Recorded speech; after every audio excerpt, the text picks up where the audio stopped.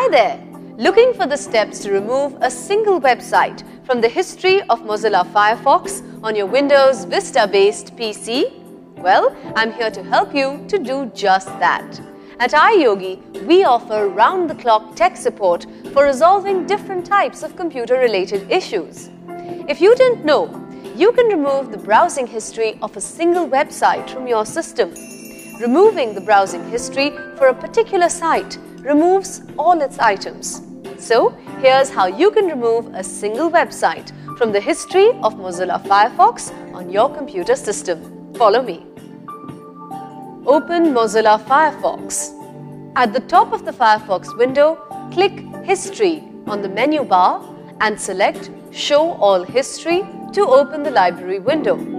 Search for the website you want to remove from your history by typing its name in the Search History field in the top right corner and then press Enter. Then, in the search results, right-click on the site you want to remove and select Forget about this site. Finally, close the library window. So you see, with these steps, you can remove a single website from the history of Mozilla Firefox on your Windows Vista-based PC without any problem. Don't you just love technology?